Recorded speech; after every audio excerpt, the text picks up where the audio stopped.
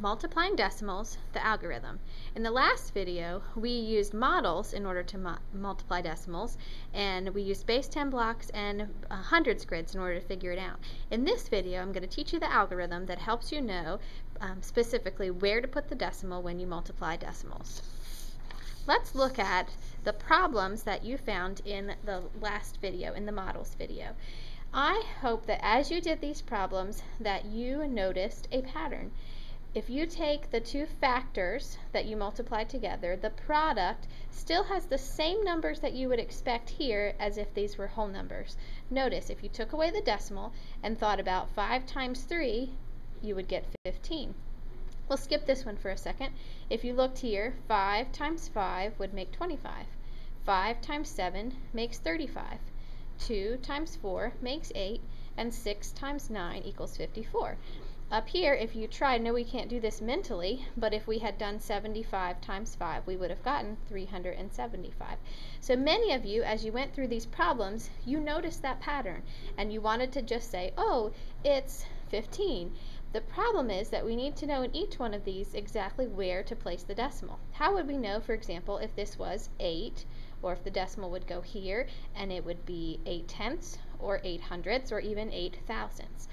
The big question that we are going to use the algorithm to figure out is, where do I put the decimal? Before, though, we do that, let's think first for a second, though, what makes sense. The first method that you can use is to estimate. Notice here I have 3 9/10 times 4. I went ahead and ignored the decimal for a minute and multiplied 39 times 4 like I normally would. 9 times 4 makes 36. 4 times 3 plus 12 would make 15. Now I'm going to just think for a minute what makes sense, and I can do that by estimating or rounding. 3 9/10 rounded to the ones place would become 4. This 4 can stay as it is because it's already in the ones place. If I multiply 4 times 4 and get 16, that tells me that my answer should be around 16. Well, then I'm going to look at this product that I get and think about where it makes sense to put the decimal. Would it make sense to put it here? That would make 156. If I put it here, that would be 15 6/10, which is really close to 16. Or if I put it here, that would be 1 56/100, which is like $1.56. So the only one that makes sense is to put it here, because 15 6/10 would round up to 16. Let's do one more problem like that using our estimation skills. I did 5 2/10 times 6 1/10 like normal. I multiplied the 1 times 2 gave me 2, 5 times 1 gave me 5, put my placeholder 0. Remember, this whole time I'm pretending like these decimal points aren't here, just multiplying like normal. Then I'm going to do 6 times 2 makes 12. I put the 2 down here and carried the 1. 6 times 5 is 30, plus 1 made 32. Then I added up like normal. So now I need to figure out where to put my decimal in this problem. I can round. 5 2/10 would round to 5. 6 1/10 is about 6. When I multiply those, I should get an answer that's close to 30. If I put my decimal point here, that would be 3,172. This would be 317 2/10. Putting it here would be 31 72/100. Ah, that sounds close to 30.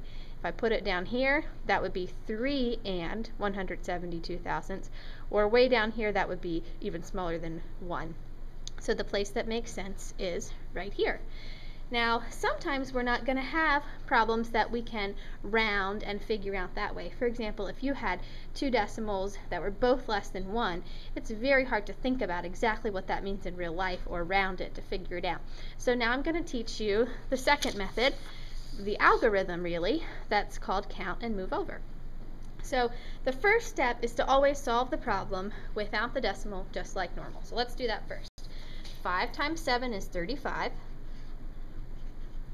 7 times 1 is 7, plus 3 would be 10. So now I need to figure out where to put my decimal. What I'm going to do is ask myself how many digits are after the decimal in the problem. So if I look here at 1 5/10, I have one number after the decimal. I'm going to even underline it. And I have no numbers after the decimal in 7. Their decimal point is really here, and there's no digits after it. So I have one number after the decimal in this problem. So then I'm going to move my decimal to the left this many times. We imagine that our decimal is here at the end of our product, and we move it to the left that many times, one time, because I had one digit after the decimal, so it would go here. And then we would check to make sure that that makes sense in this particular problem.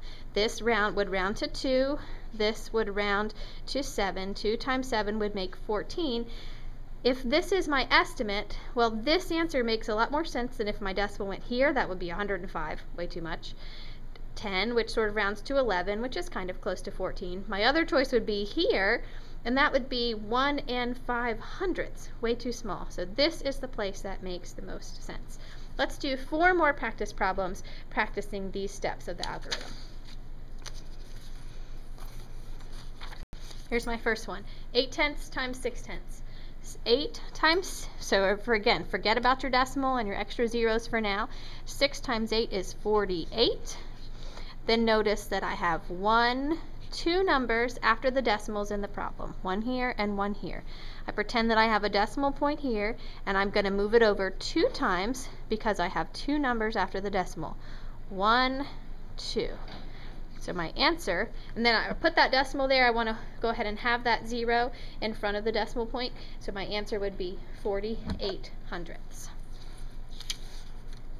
Problem number 2, this one looks much the same, but we're going to see one thing that's different.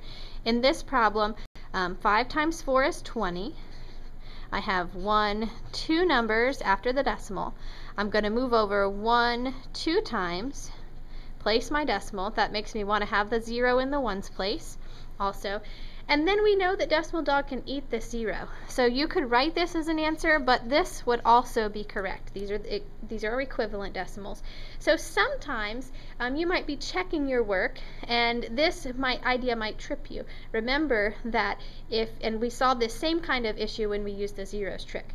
Remember that if your product of your 2 factors ends in a 0, you have to think about moving it over 2 places, but then you can still take one out. So think about that sometimes when you're checking your work.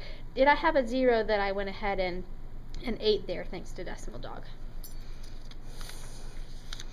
On this one, I'm going to solve it like normal, pretending that there's no decimal in there at first. By the way, if you like lattice, you can still do use the lattice method and then just go back and look at your answer and figure out where to put your decimal. 6 times 8 is 48. 6 times 2 is 12, 13, 14, 15, 16. Put my placeholder 0. And then 1 times 8 is 8. 1 times 2 is 2. And I'm going to add 8, 14, 4.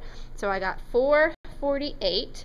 Now I need to see that there is 1 number in the problem behind the decimal, so I'm going to move my decimal over 1 time. This is another one that I can estimate. This is about 30. This is about 2. When I multiply 30 times 2, I get 60.